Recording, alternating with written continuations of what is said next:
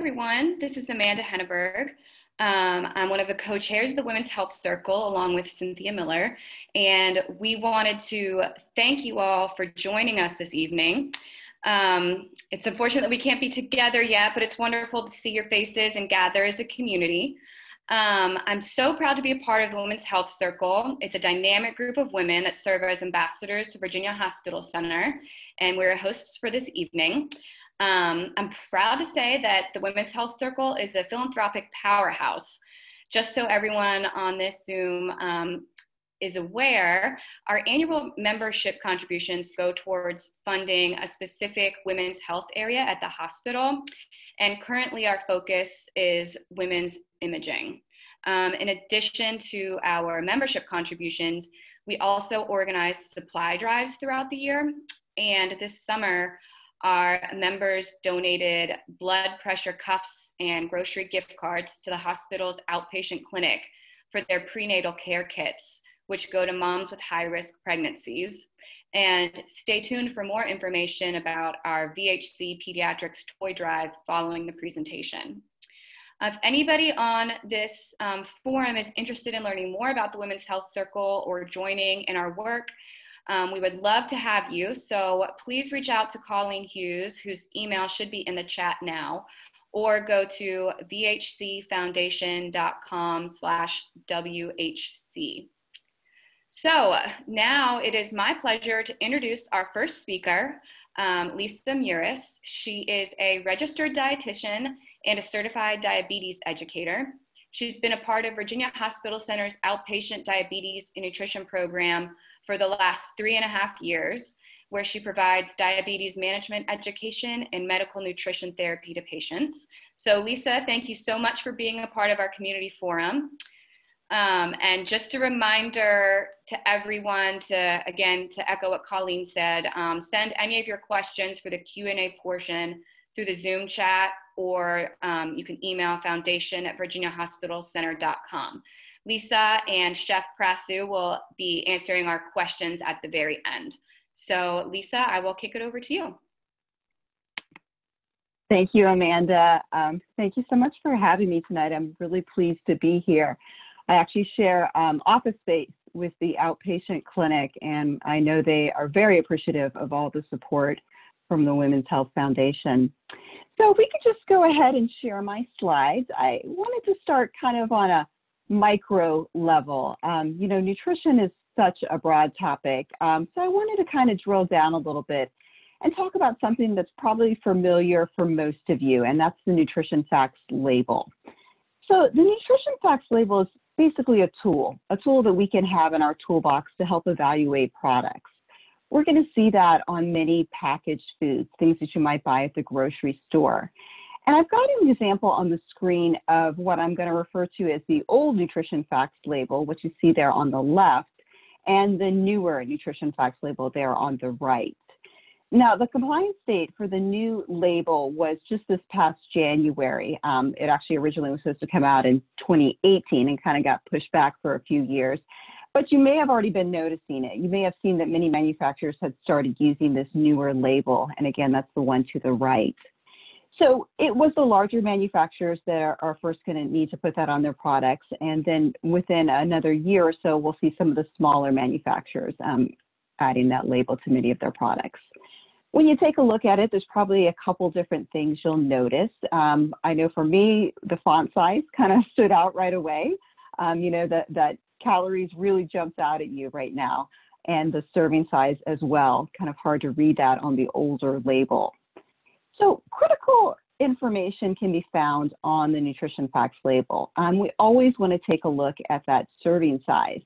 That's important because everything below that serving size is going to be based on that quantity there. So in this case, our serving size is 2/3 of a cup. Depends on the product as to whether you might think this is a big serving or a small serving. I would probably argue if it was something like breakfast cereal, this might be kind of a small serving. I know 2/3 of a cup probably wouldn't even go halfway in many cereal bowls. But some other products you might consider this to be pretty adequate. Another thing that you'll notice on this newer label, which I think is really good information for all of us, is the addition of added sugars. And you're going to find that down towards the bottom there under the total carbohydrates.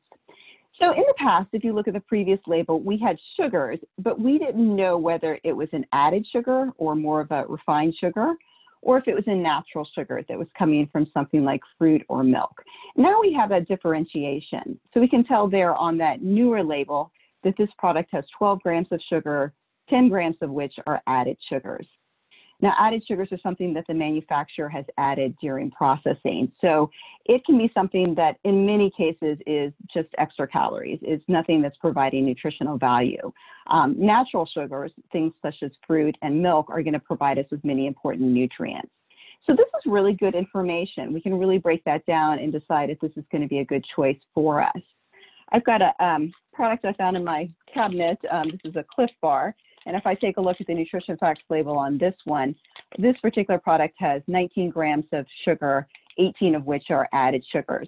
And then if I go and take a look at the list of ingredients, I'm going to see brown rice syrup, I'm going to see cane syrup, I'm going to see barley malt, all different names for sugar. So it really, again, gives us some good detail as to whether this product would be something that we might want to choose when we're at the grocery store. It's estimated that Americans take in a lot of extra sugar, so that can be a good way to determine if this is something that's going to add too much sugar to our diet. The other thing that we'll notice with the new nutrition facts label was a little bit more realistic serving sizes. You might have seen something such as a can of soup, where there's 2 servings per container, and that's not always realistic. A lot of times we might be having that entire can of soup. So this is going to give you both options. It's going to show you that if you actually had the 1 cup serving here, this is what the calories are, this is what the sodium, etc. But if I had that whole can of soup, this is what the total container is going to be. So a little more real world type of nutrition information there for us. That could be something like a can of soup, a pint of ice cream, which, in many cases might be 1 serving as well. So again, making those labels a little more realistic and a little more true to the way people actually eat. So now we've got a little bit of information about the nutrition facts. We've got a tool in our toolbox that can help evaluate some of those information that we're looking at. Let's talk a little bit about the grocery store, where we're going to be buying one of those products. So I know early on in the pandemic, grocery shopping was a bit of a harried situation. We had all the hoarding going on and things of that nature. Gotten a little quieter now, but maybe many people are still concerned about shopping safely. So just a few tips here for you. Many grocery stores are putting markers on the ground, kind of reminding us to keep social distance, at least a cart length apart. I think in general, we want to try to minimize the amount of trips that we take to the grocery store. It was probably in the past where you pop out and get some bananas if you had run out of those, maybe even go to the grocery store a couple times a week, maybe even a couple times a day. Now we're trying to minimize that just for safety reasons. And I think nutritionally speaking, the more often we go, the more likely we might be able to make some of those impulse purchases that sometimes can be that junk food. Obviously, we want to wear a face covering, try to keep our hands away from our face. And I don't know about you, but that's been a real eye-opener for me, how often I seem to be wanting to touch my face. You don't need to wear gloves. I see this a lot with some of my patients that kind of have this false sense of security of wearing gloves. To properly wear gloves, you need to be changing them frequently, and a lot of people don't do that. They wear the same pair of gloves all day, and you're just kind of carrying those germs from one place to another. So you don't need to wear gloves. It's really more important to practice that good hand hygiene and keep those hands clean. Shop quickly, be efficient, want to kind of get in and get out and lower the risk as much as we can. And then finally, if you feel better disinfecting your grocery items, you certainly can do that. I would just take care to make sure if you're using something like bleach wipes that you don't actually wipe something that you're going to eat or ingest later on. So we want to take a little care with that and just think about what we're wiping down and making sure that's going to be safe. You can advance to the next slide. Thank you. If you don't feel comfortable grocery shopping, we certainly have a lot of delivery options. I have many patients that are immunocompromised or, have some comorbidities that put them at pretty high risk. So they are trying not to go out very often, and they're using delivery services to have their groceries brought to them. Instacart, is a great thing. You can get our groceries delivered along with many other items. We have Amazon Fresh, we have Postmates. And then most grocery stores are going to have some of those services either delivering to our home or even going to pick it up out front, doing that curbside service. We still want to practice good hand hygiene. You know, one con I would say about grocery delivery services is that you're introducing another person to the equation. You know, you've got another delivery personnel in there. So we do want to try to make sure we're washing our hands. We do want to practice that social distancing from the delivery personnel, just like we would do if we were actually going into the grocery store as well. So a couple things to keep in mind with that. We've talked a little bit about the nutrition facts label, so now we know what to look for in that grocery store. Let's talk a little bit about having some of those healthy items on hand. If we're trying to minimize the amount of time we're going to the grocery store, one thing to think about is having a really well-stocked pantry, having those items on hand so that we can make a quick and healthy meal. I know Pursue is going to talk a little bit about some of those cooking techniques, and I'm looking forward to seeing that. And I think it's a good idea to have some of these items on hand when maybe you don't have a recipe to follow. I'm a huge fan of canned beans. Beans are a great source of plant protein, very high in fiber. There's a lot of varieties, and of course we want to try to choose those lower sodium versions of beans when we can. If not, rinsing them off can be a good way to reduce that sodium by about 1/3. Canned tuna, canned salmon, you know, really any of those types of canned fish can be a good healthy protein option, and trying to pick ones that are canned in water versus oil just to lower the calorie content. Brown rice or any other types of whole grains can be a good option to have on hand. And there's nothing wrong with having something like a pre-cooked version, such as the Uncle Ben's whole grain brown rice. That's certainly something that can be a quick and easy thing to throw together for dinner. Whole grain pasta, you know, there's a lot of different types there. And you might have seen some of the lower carb versions made from different types of chickpeas, edamame, black bean. That can be a good way to get in some extra protein along with some of those higher amounts of fiber. Chicken, vegetable broth, really good ways of starting a meal, maybe a soup or a chili, or using them, you know, in cooking. Again, trying to choose the low sodium version so we can just keep the amount of salt in our diet to a minimum. Canned tomatoes can be a good option. You know, can use those in a variety of different recipes. And it's kind of a better idea to buy the whole tomatoes so we can chop them up if we need to, or puree them, just giving us a little more flexibility. Tomato paste can also be another good option for creating a meal. And then thinking about some of those shelf-stable vegetables, potatoes, squashes, getting it to fall here, so maybe we're starting to think about those winter squashes. Those can be a great option to have it in your pantry, you know, to make something for dinner or even lunch as we're working from home and spending more time at home. Go to the next slide. Great, thank you.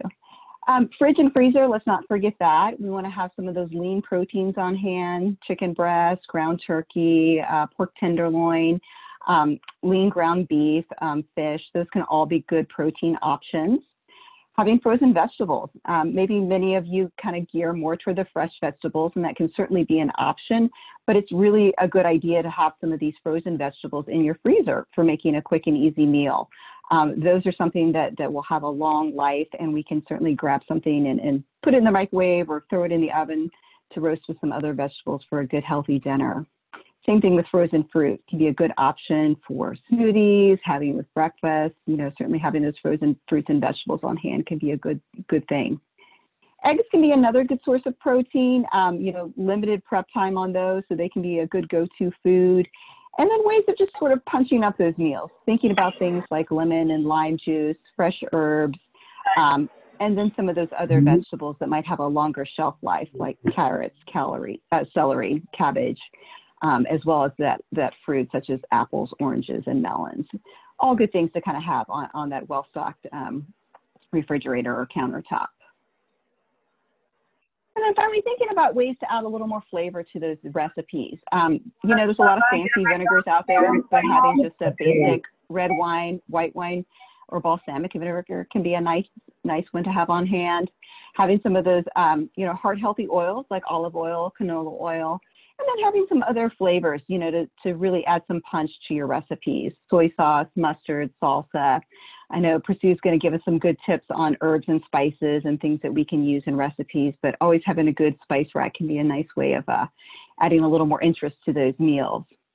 So all of these things are things that we can have on hand, and this might be something Colleen can share with the group later. I know it's a lot of detail and information on here, but I think having a good, well-stocked pantry can certainly be an option for us, making sure that we've got some of those items on hand to make a healthy meal.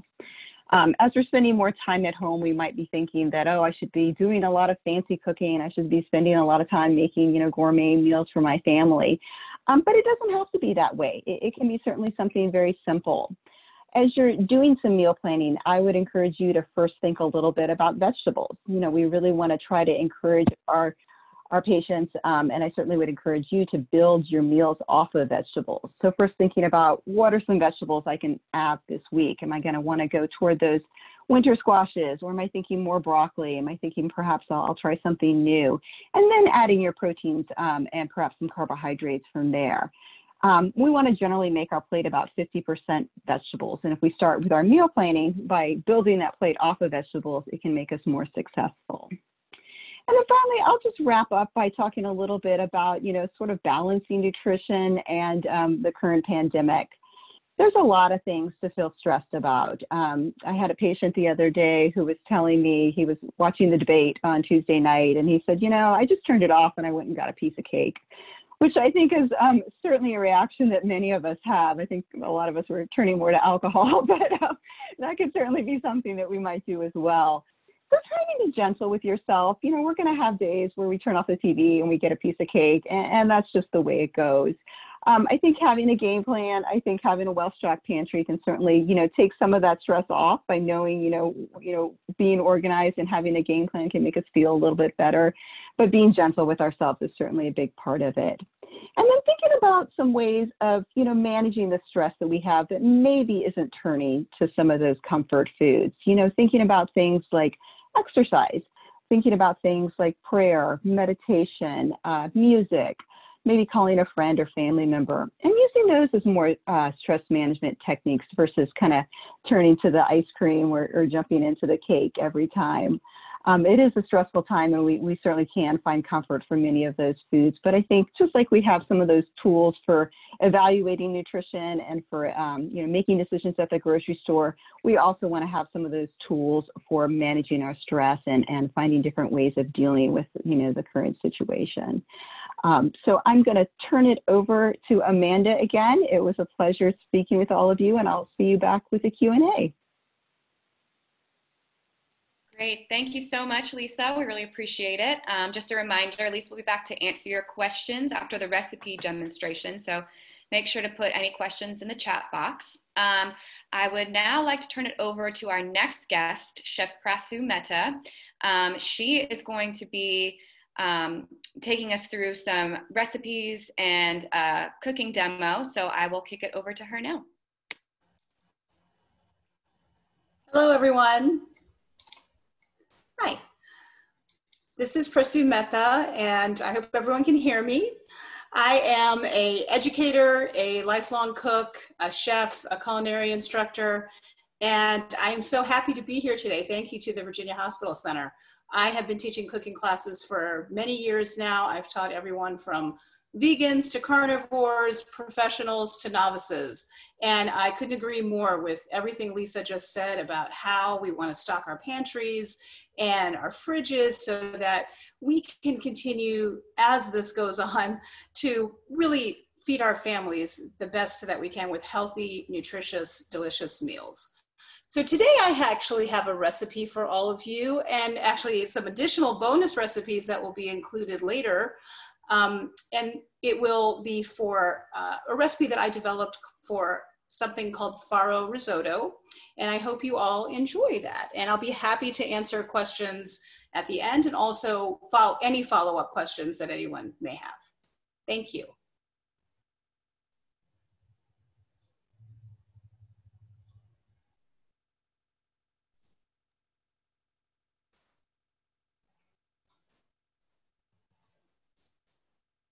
Greetings, everyone. I'm Prasu Mehta with Classic and Modern Cooking, and I'm so glad to be here today.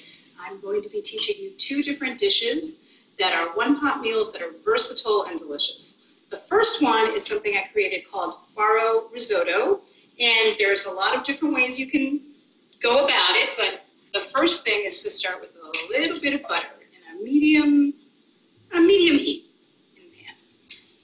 And then I'm going to add a little bit of olive oil and let that warm through. While we're waiting for that to warm up, and if you have a Dutch oven, that's great. If not, you can use a different kind of pan. As long as it's big enough to hold everything, you should be good to go. In this dish, you can use a couple of different things, but we're definitely going to use garlic.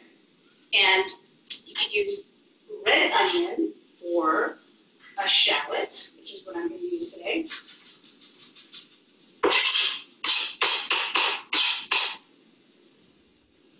Move it around the pan a bit. The butter is melting into the olive oil. The reason I put butter and olive oil together is because that raises the heat and the cooking temperature. So butter alone would burn a lot faster. And also, it tastes really nicely together in this dish. I'm going to put a little bit more shallot in there.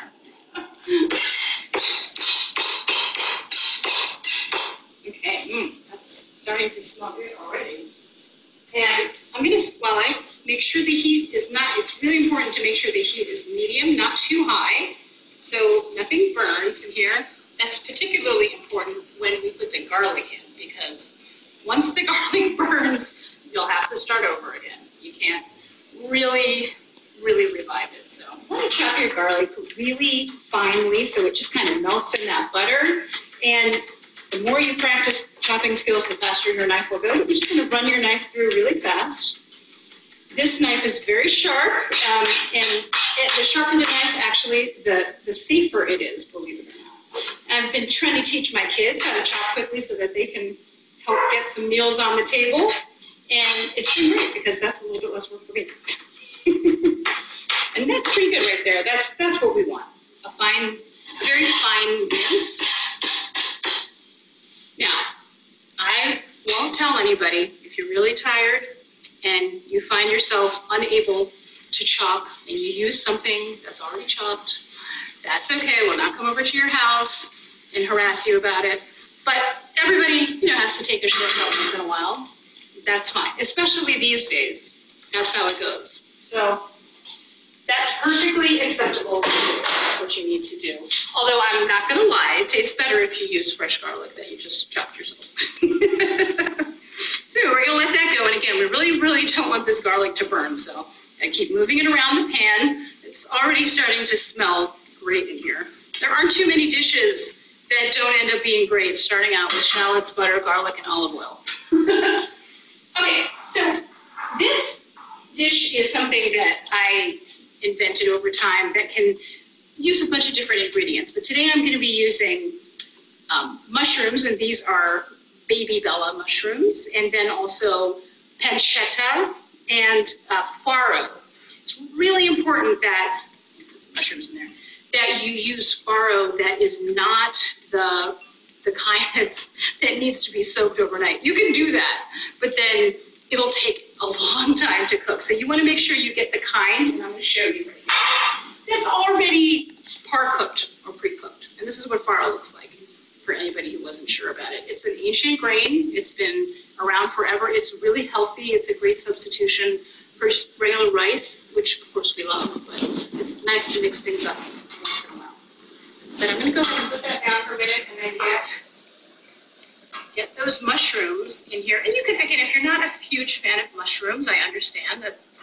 I happen to like everything. My husband is indifferent to mushrooms.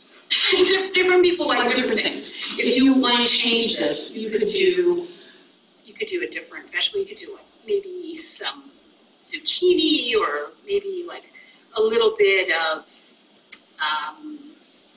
what else would be good in here? Maybe even like a bit of chopped carrot or something like that. There's definitely different flavor combinations that we can put in. But this is starting to get where we want it to be. You see how it's just kind of browning? I'm gonna let that brown a little bit more though. Okay? All right, while we let that brown, let me show you, I'm going to in a minute put the This is some diced pancetta, which is like an Italian bacon if you aren't familiar with it. You can either dice it yourself or you can get it pre-diced. That's up to you. And it just adds a nice flavor. It has a little bit different flavor than bacon, but it's a similar idea. So you could also use bacon, and if you don't eat any of those things, you can leave it out altogether. It's up to you. I'm going to go ahead and add pancetta in the pan. So we're going to let this just kind of hang out for a couple of minutes and just brown up nicely before we add other ingredients to it. At this point, I'm going to add just a little bit of salt. I use kosher salt because it actually has a little bit less sodium than regular salt, plus the taste. As you can see here, I did not put a lot of salt, but it's really important that you salt your food while you're cooking, because salting it afterwards will surely increase the salt that you put in. When a lot of people don't always understand that, and if you put no salt in your cooking, not only will it not taste very good, it will actually create a higher sodium content later on. So if you're just able to get exactly that pinch of salt the way it should be, or whatever the recipe calls for, then you cooked it from scratch, it tastes great, you won't even need to add anything to it. It's great. Go ahead and add some pepper too. Freshly ground is best if you have it, but you certainly can just have some already ground pepper. So this pan conducts heat nicely. If you have another pan like this and it's maybe going a little bit faster, just reduce your heat. And of course, if you have an electric stove, then adjust your heat accordingly.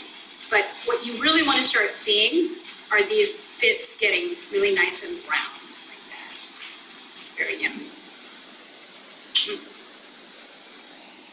Okay, the next step is I'm going to go ahead and add the farro in here.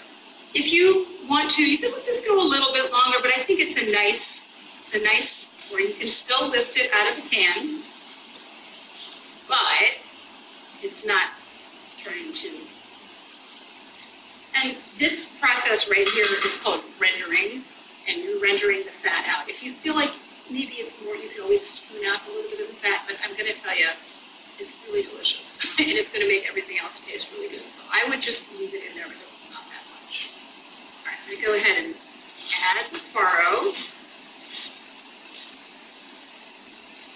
There's a lot of great brands of farro out there. Just when you go to the grocery store, you can see a whole variety of them. As long as it's the par-cooked kind, then you'll be in good shape. Okay, I think that's enough. So cool. All right. So now this is the key thing. You want to get on and absorb what's going on in here, and then make sure that this farro begins to toast in the pan. It's picking up all the bits on the bottom, all of that flavor. And I change this recipe up often. Sometimes I go in a different direction. I might use some spices or something that kind of gives it a different flavor profile.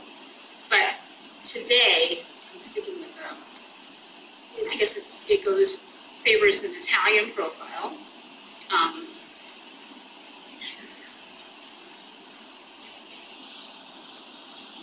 Okay, let that toast up just a little bit. Make sure it's evenly spread. Now, this is the key thing, because you want to get on and absorb what's going on in here, and then make sure that this farro begins to toast in the pan. It's picking up all the bits on the bottom, all of that flavor. And I change this recipe up often. Sometimes I go in a different direction. I might use some spices or something that kind of gives it a different flavor profile. But today, I'm sticking with I guess it favors an Italian profile.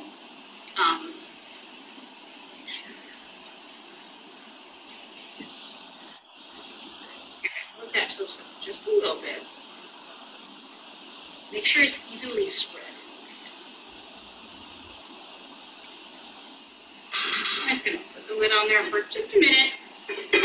Let it steam a little bit. It's toasting up nicely.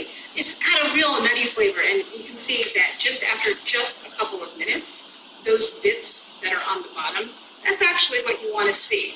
Because in a minute, we're going to deglaze this pan, and deglazing just means putting in a liquid to get the bits off the bottom, and those add so much flavor. It's really important that you get every last bit of it. Okay, now I'm going to go ahead and add the liquid now.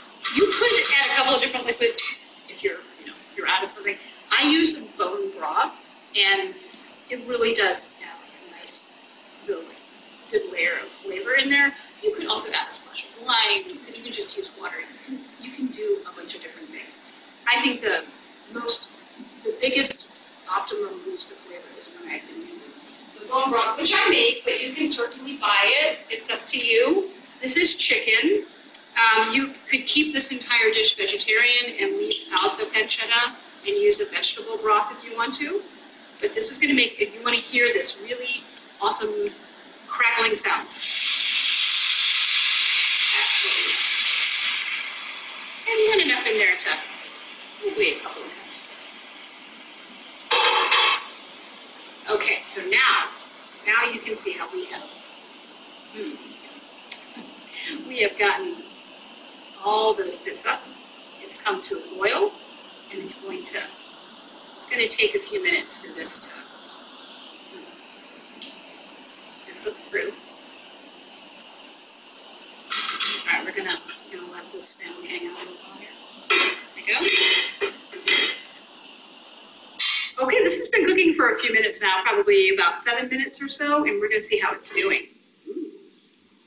What's nice about this is that all the mushrooms and pancetta are still really intact, and they're just all flavoring each other, and it's going to taste really nice.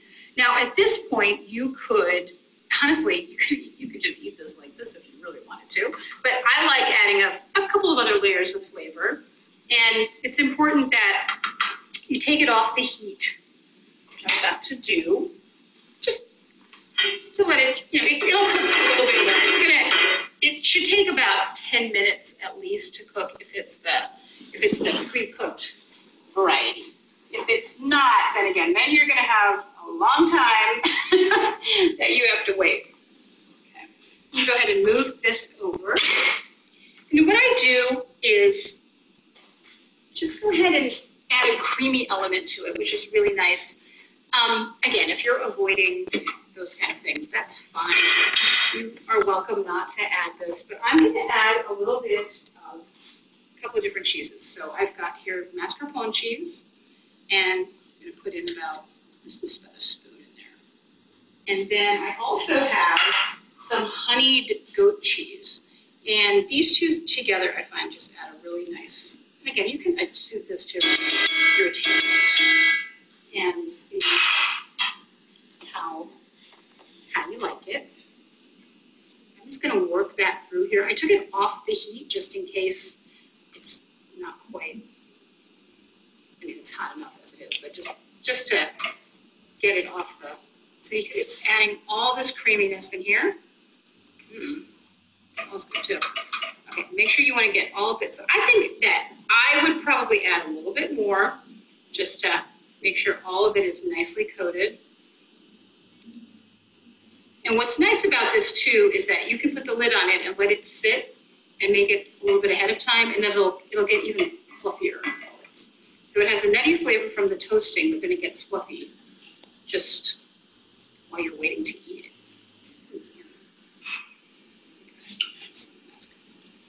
Another thing you can do is just put the lid back on and let it melt in there, kind of do its work.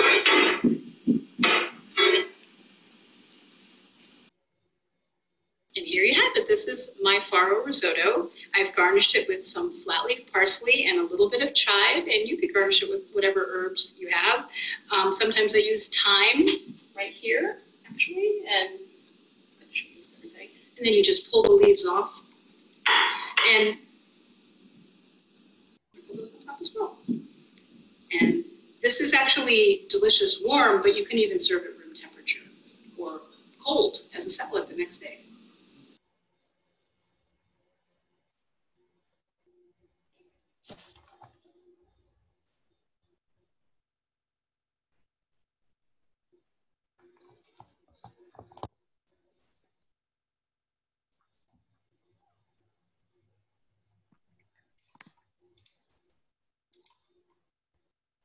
Awesome. Thank you so much, Chef Prasu. That was a great demonstration. We really appreciate it. We all learned a lot. So thank you so much for doing that. So now we are going to open it up to some quick Q&A. And we have a couple questions already in the chat box. So I'll go ahead and read them, and either one of you can answer based on who is probably best to see, best for that topic. So the first question is, can you discuss the RDA of sugar? Lisa, that might be best for you. Sure, yeah. There's not really a recommended daily allowance for sugar. If you're talking about added sugar in particular, there's a couple of different recommendations. The dietary guidelines for Americans recommend that we keep our added sugar intake less than 10% of our daily calories. So, you know, if you were on, kind of to use an example, I guess a 2,000 calorie diet, you know, it'd be about 10% or 200 calories from added sugar in your diet there. So it kind of depends on your size, depends on, you know, whether you're, you know, a big person, a small person, how old you are, you know, what your calorie allowance would be. The American Heart Association kind of goes a little bit more general and recommends that men keep their intake of added sugars to 9 teaspoons or less per day, and women about 6 teaspoons or less per day. So there's about, you know, 1 teaspoon is equivalent to 4 grams of added sugar, so that you can kind of use that as a way of, you know, converting the teaspoons to grams. I guess, you know, kind of the big thing about it, since there isn't really a lot of benefit from things like added sugar, as I said before, we're not getting any nutrients, it's just extra calories in our diet. That generally we want to try to keep it to a minimum, and kind of, you know, think about what the added sugar in our diet is coming from. Is it coming from some things that don't necessarily need a lot of sugar? If you take a look at nutrition labels, you'll see things like ketchup and barbecue sauce and spaghetti sauce have added sugar in them. And so there might be areas where you want to really minimize the amount of sugar that's been added to those products when you're choosing them, and kind of save some of that sweetness in your diet, maybe for a, you know, piece of chocolate or something that you enjoy a little bit more, versus just some of those empty calories. So yeah, kind of depends a little bit on your size as to what you want to stick to for added sugars within your diet, but I think kind of the bottom line is trying to keep it to a minimum for most of us. Great, thanks. The next question is, would you comment on dietary supplements, specifically calcium supplements and memory enhancing supplements? Yeah, so calcium supplements have kind of gone, I guess, a little bit out of favor. There was some research linking calcium supplements to an increased risk of kidney stones. So it was generally recommended that most women, you know, take a calcium supplement. But then again, the research was showing that that was increasing that risk of kidney stones. So we don't see that quite as much. I do see many people taking vitamin D supplements now, which of course works with calcium to help with our bone health. You know, I'm a dietitian, so I always kind of say, let's try to get a lot of those things from food rather than take it in a pill. The other thing to remember with supplements is that they are not regulated by the FDA. So we never really know if that's actually what's in that, you know, bottle of calcium or vitamin D or whatever it might be. So I think trying to get it from food is definitely a good strategy. And then if you really are falling short, then you might want to talk to your doctor about a supplement. Memory enhancing, you know, I'm not really aware of any kind of supplement you can take. I would say some foods that have been linked to brain health are some of those foods that are a good source of omega-3 fatty acids, which is going to be something we would often find in things like fatty fish, like salmon, trout. It's going to be something we would find in some of those healthy oils like olive oil, canola oil, you know, avocados. All of those have been shown in some research to help improve our brain health. And then there's also been some indications that sources of caffeine like coffee or tea can also, help with, memory and being a bit sharper cognitively as well. So, I think, again, trying to look to the foods first can be a good way to go. And then if you feel like your diet is not that varied, you can talk to your doctor about whether a supplement would be appropriate. Okay, great. And this next question is probably going to be for Chef Prasu. We have one person who says, my pantry is stocked with dry beans. And other than using them for soup, I'm stumped about how to use them. Do you have any recipes or Absolutely, things yes. dried beans too? Sure. In fact, I have dried beans sitting in my pantry right now too, because they're great to keep around, along with canned beans and any kind of bean. Of course, you can always make soup, like you said, but there's different chilies. There's an interesting recipe I made not too long ago for cannellini beans called cannellini beurre blanc, which is basically making it's using some of the bean liquid, which is called aquafaba if you have it in a can, but if you can actually retain the liquid that you soak your beans in, which you would need to do if you have dried beans, usually overnight. And then it involves adding like a little bit of vinegar, a little bit of butter, and some herbs, and actually tossing it with pasta. It sounds unusual, but if anyone has any questions about it, I can always send the link to a recipe. And then, of course, dips and anything to do with, obviously, sometimes my kids will want something really quickly, and nachos are always a great idea for any kind of bean. And even if you really want to get creative, you can make certain dals, which is like usually an Indian lentil dish out of actual regular beans, and instead of using the lentils. And even you could make patties, like some kind of like a veggie burger or something mixed in with that to give some variety. So there's a lot of different things you can do with beans, and they're a great thing to keep around. Great, thank you. I'm going to combine these next two questions. I have a question about sugar in relation to having breast cancer. Does it feed the cancer, and should it be eliminated or just watch excess sugar intake? And then my question that I asked, actually, I'm going to tack on here.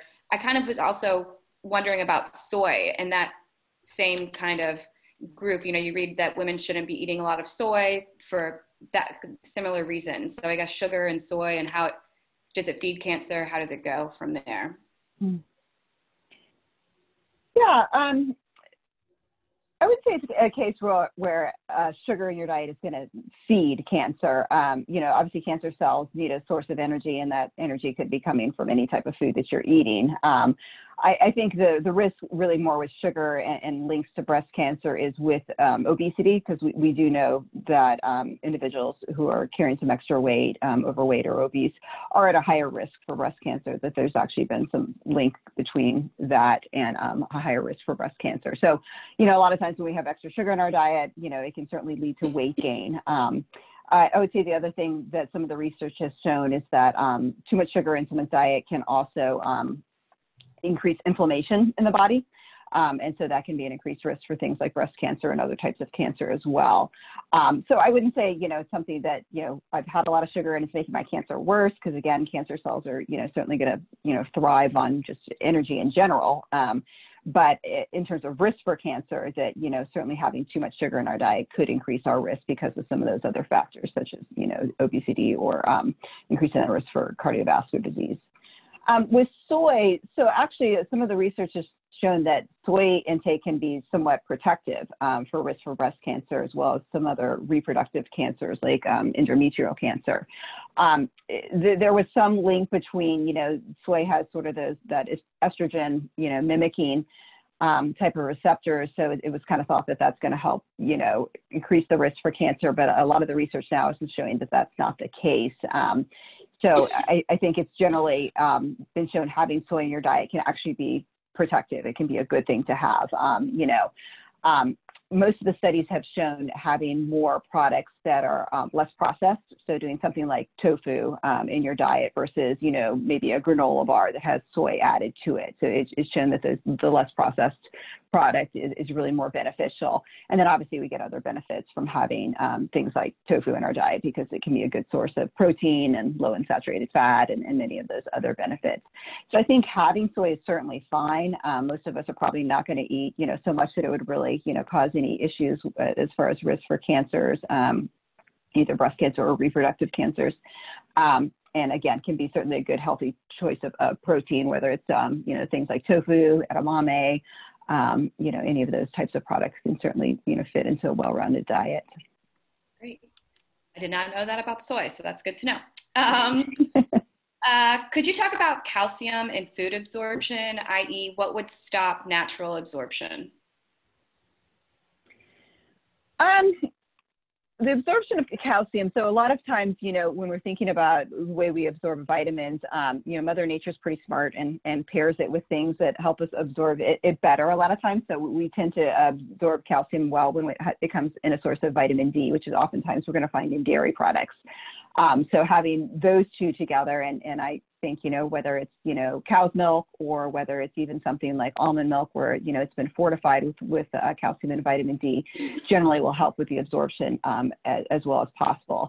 And again, that sort of relates to the earlier question of supplements, that we do tend to absorb whole foods better because, again, you know, they're packaged in such a way that absorption, that bioavailability is much better when they come from a more natural source versus a more processed source that we're going to find in a supplement there. Okay, great. And two more quick questions that we're trying to fit in. How much fiber should we be getting in our daily diets? Natural fiber versus a supplement? Yeah, so the recommendation for fiber is 25 grams a day for women and 38 grams for men. And again, that kind of goes back to size. Men are generally a little bit bigger than women.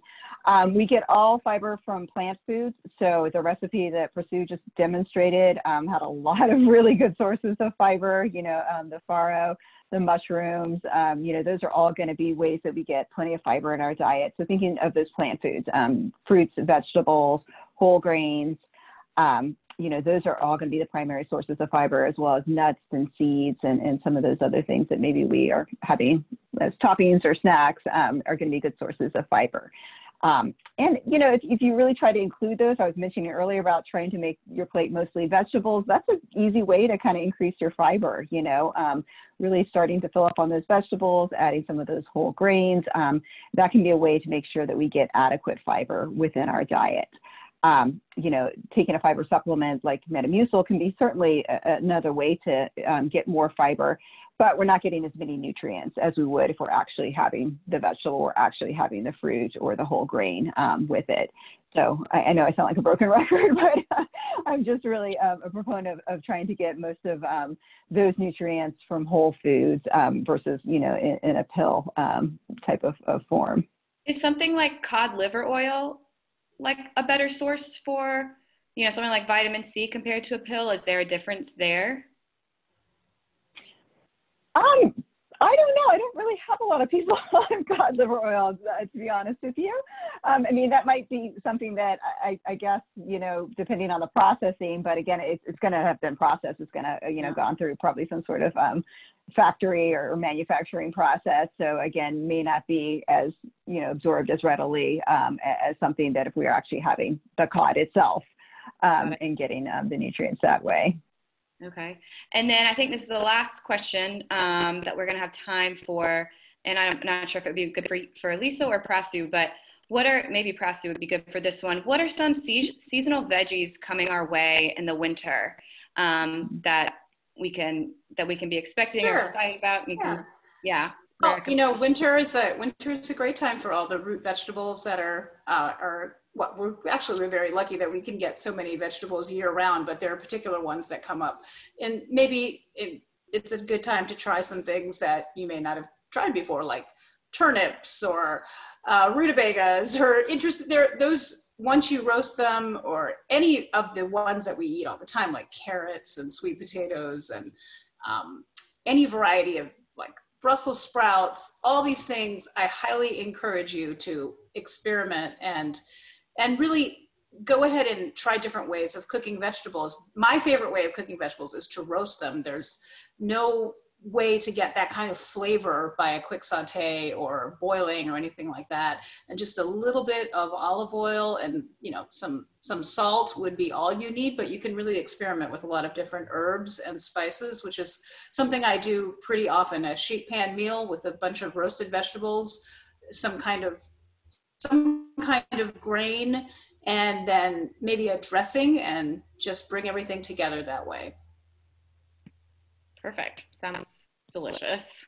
Okay, I know that we have a couple more questions that we might not have time to get to right now, but I do want to know that the ones that we have not answered, Colleen will follow up with you and we can get everybody's questions answered through email. So fear not on that. And I'm going to now turn it over to my co-chair, Cynthia Miller, and she is going to wrap it up for us. Hi, I'm Cynthia Miller, co-chair for Women's Health Circle. Thank you so much, Lisa and Prasu. Your expertise and your energy for your subjects was really heartwarming to me. And sharing it with our circle of friends that are with us today was really fabulous. On behalf of the Women's Health Circle, I do want to say again that we appreciate your energy and your knowledge around the importance of nutrition, because as we know, nutrition is helpful not only in our growth, but also in our aging. During these times is another reason that it's wonderful that we can come together today and learn together and share, reach out. I'm sure there will be some behind the scenes messaging going on after this if you were looking at the chat, because some of us can contribute to others' questions as well. This is the last quarter of the year, and it's a time where we have the opportunity to work toward helping the Virginia Hospital Center Pediatrics Toy Drive. There you go, there's some pictures there. Each year we collect toys and gift cards to ensure that the youngest of patients get at least one holiday gift that they normally would not receive. This drive is now starting, and more information is going to be coming to you after this seminar, after today. And I see that it ends on December the 15th. So it's never too soon to start thinking about either cards or toys that you can bring to the hospital or bring to the drop-off points. And that will be coming to you. We do appreciate knowing that you're going, because I know you will, be supporting this drive. If you would like more information about Virginia Hospital Center or our Women's Health Circle, please you can leave a private request in the chat room down below, or you can just reach out to virginiahospitalcenter.org and we'll be sure and get you information that you need. Again, we thank you so much for being part of this seminar. I really look forward to seeing the contributions and energy that's going to come to the toy drive, the Virginia Hospital Center toy drive. And that's it for today. Look forward to seeing you in the future. I send big hugs, virtual hugs to all of you for being here and being part of this presentation. Take care. Bye-bye.